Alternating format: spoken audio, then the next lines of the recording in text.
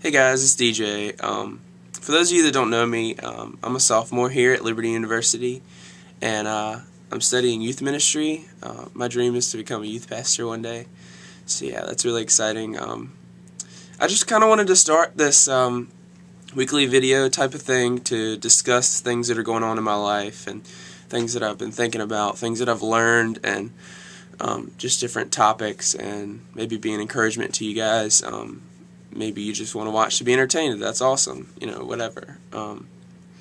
But today I kind of wanted to just share my story of where I was and how I got to where I am today. And so yeah, I guess the easiest place to start would be childhood. When I was a kid, I was really involved at church.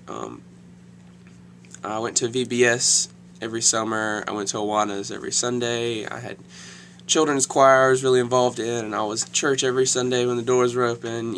I was just really involved. And when I turned 9, I accepted Christ as my Savior, and I got baptized. And shortly after that, we moved houses, and for different reasons left the church that we were attending at that time. And for about 3 years, I just wasn't really involved at church that much.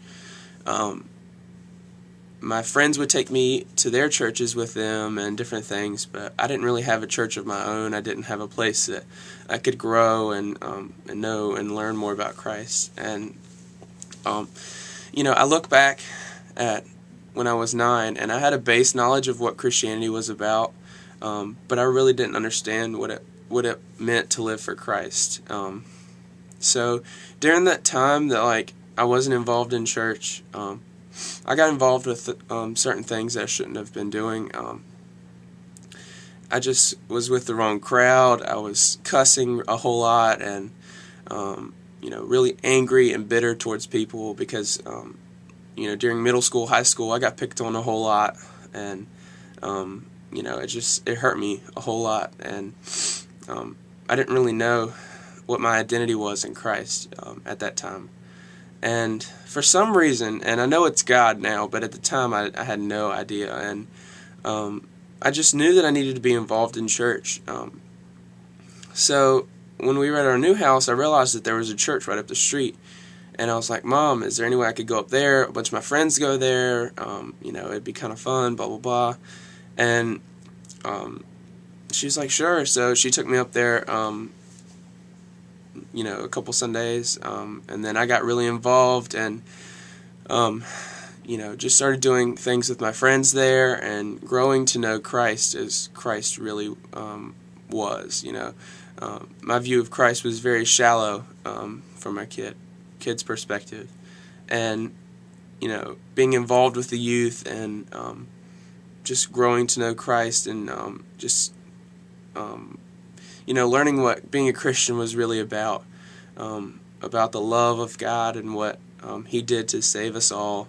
It was just awesome, and it was one of the best decisions that I've ever made in my life, to get involved in youth group.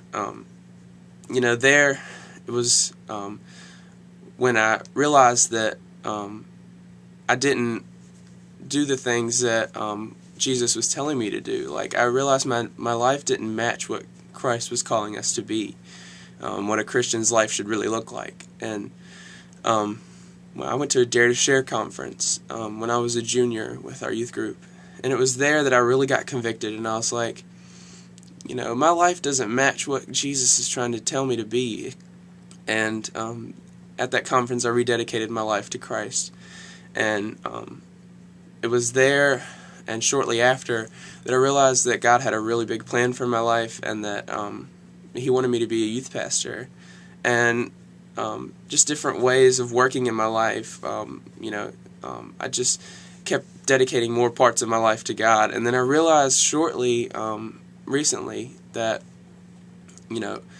it's not about dedicating parts of your life, it's dedicating your whole life to Jesus and what His plan is for your life. I'm not here to tell you that I'm perfect. I'm not here to tell you that I've got it all together, because those are both lies if I was to tell you that. I've got struggles just like anybody else has struggles. And I'm still trying to work out some of those things that I know that don't match what a Christian should look like. But I'm not perfect, but Christ was, and He came and He died on the cross for me and you, to save us from all those bad things, all those hurts, all those struggles, all those addictions and terrible things that we go through as humans living life. But, growing and knowing more about Christ was a big part of my life in the youth group. And, I learned that, we as humans are very sinful. And it took God giving His only Son on the cross to cover up all of that sin and take it all away. It's just awesome to think about a God that is so loving that He gave His Son to die for you. Like picture your best friend, or if you're a parent, picture your son or daughter, and having to give them up for somebody that you really don't even know that well. It's kind of like that, because without the removal of sin, we have no relationship with God. And it's just awesome to know that I have a Savior that is perfect and that can help me through things and that loves me for who I am.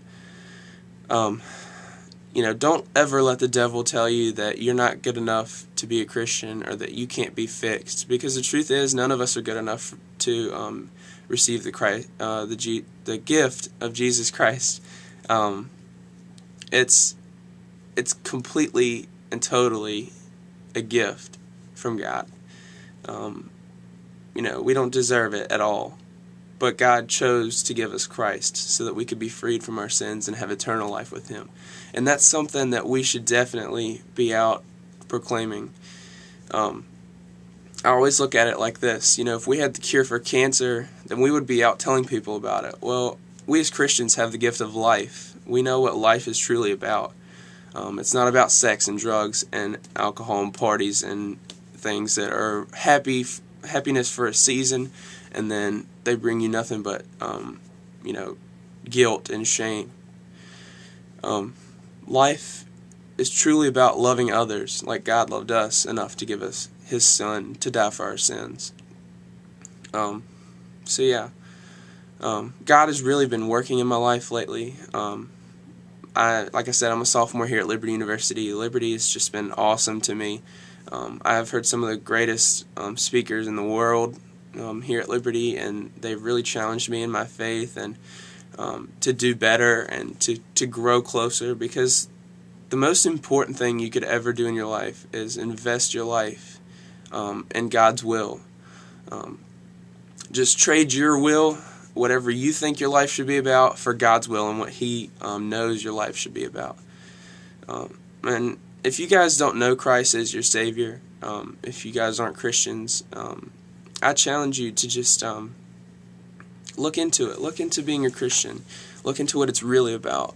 Don't let people that do bad things and call themselves Christians give you a bad image of what God is really about, because we as Christians, including myself, don't always live up to what God expects us to live up to. And God knows that we're sinful people, and don't look at it and then think, well, God can't be real because they act just like me. Because God is real, and don't let them give you a distorted view of what God really is. The truth of what God really is in the Bible, and that's where the Bible comes in. That's why it's important to read your Bible, because that's how you grow to know who God really truly is. And just stay away from the things of the devil, because they will do nothing but tear you apart. And I'm here to be a witness of that. I submitted a lot of my life to the devil growing up, and I wish I could take it back. Just know that God loves you, and that He sent His only Son to die for you, so that you could be freed from all this crap of life. If you have any questions, or comments, feel free to send me a message on Facebook or YouTube. I just pray you continue to stay tuned in and watch these videos, and maybe they'll be an encouragement to you. Maybe you're dealing with some of the topics that I'm going to talk about in the next couple weeks, and just know that God loves you, and it's the most important decision you could ever make, to dedicate your whole life to Christ. It took me a while to learn that, but I know now that devoting your life to Christ is the best thing you could ever do. So thanks for watching, and I'll see you guys next week. Bye.